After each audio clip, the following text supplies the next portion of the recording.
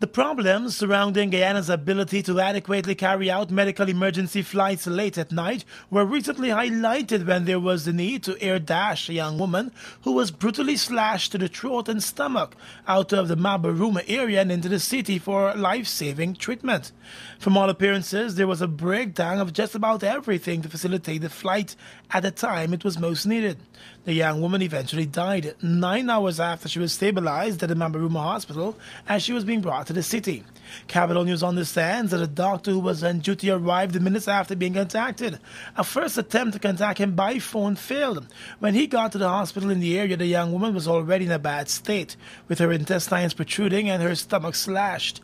She was stabilized and prepared for the Mercy flight. Mercy was far away. Reports indicate that after repeated attempts failed to make contact with the chief medic in the city to give the okay for the flight, the doctor on duty at Mabaruma made contact with the Guyana Defense Force.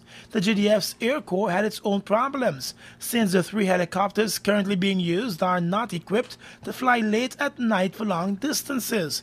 Their global positioning system may not be up to date to allow proper navigation. So aircraft help from the GDF was ruled out. An attempt was then made to contact private aircraft owners. One owner for a local airline said while they have the aircraft available at that late hour, they had no pilots available.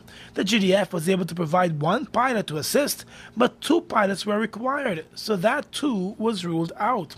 Eventually, this newscast understands that a doctor was left with no choice but to wait on the first flight out of the Mabaruma area.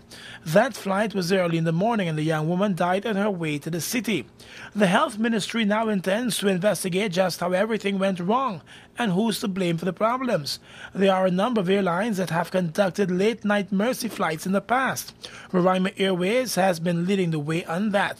Aviation sources say clearly there will be the need for the whole issue to be addressed, including those 3 helicopters being used by the Army and having them properly equipped to carry out work at all hours of the day.